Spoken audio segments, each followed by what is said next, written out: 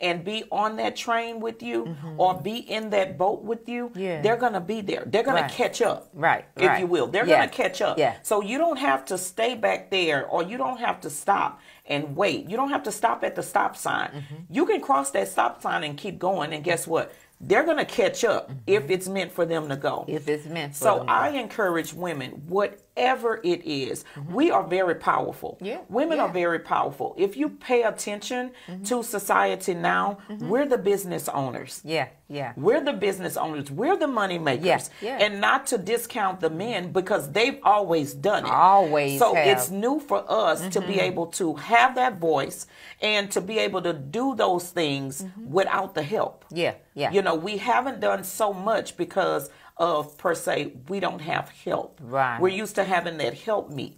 But now that we don't have it, guess what?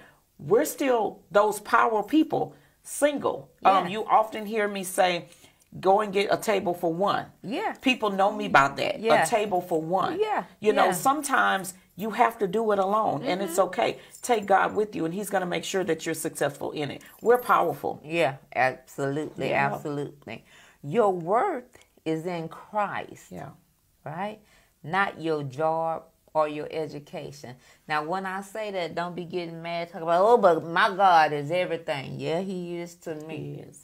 I'm glad he woke me up and put me on this side of the dirt. And your education that we were just talking about, that we have student loans and everything, all of that matter. But when we're talking about being the power of a woman, we know to put Christ at the top of that lately. Because without him, there wouldn't be us, and it would be impossible. What would you say about that? Absolutely.